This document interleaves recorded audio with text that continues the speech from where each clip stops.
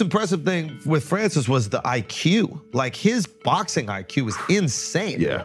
Like, he knew what Tyson was doing, and he had a plan of attack to mitigate it, and then after he did it, he was countering it. So that knockdown that he got, Tyson has this great foot movement, great head movement, strong jab, but his main attack is a 1-2. And he does a lot of pump fakes to get you off your rhythm, and then he sets you up, and then 1-2. Sometimes he'll come in with a hook. Francis was waiting for the 1-2 and then trying to counter with that big hook. Landed it, dropped him. And an interesting thing happened. Francis realized that Tyson couldn't hurt him. He could walk through anything Tyson could throw. Yeah. Keep in mind, this is who I think is the greatest heavyweight of all time. I've said on this podcast, Tyson Fury is the greatest heavyweight of all time. So Francis went up against the greatest heavyweight of all time and almost beat him.